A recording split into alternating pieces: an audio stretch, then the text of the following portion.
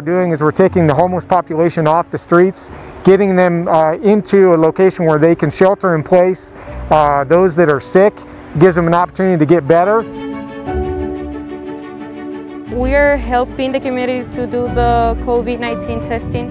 I'm helping with the samples, changing them into different bags so I can make the process easier for the medics.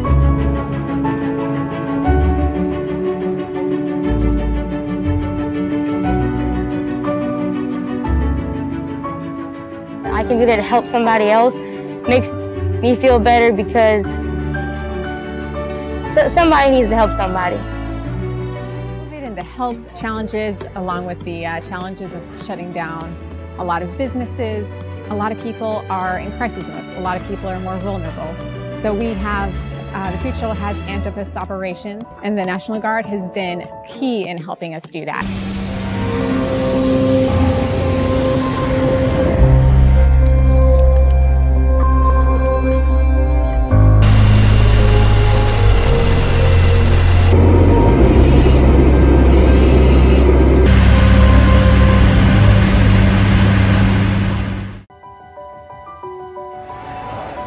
Feels like they're exercising their rights.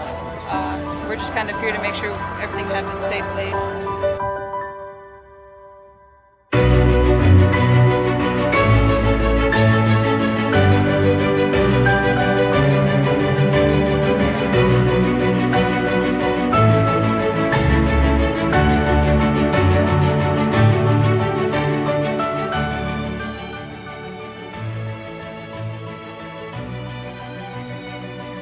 In using the National Guard as part of our team, it allows us to do things that we don't have the assets to do. Get to places we can't get, help people get off the island.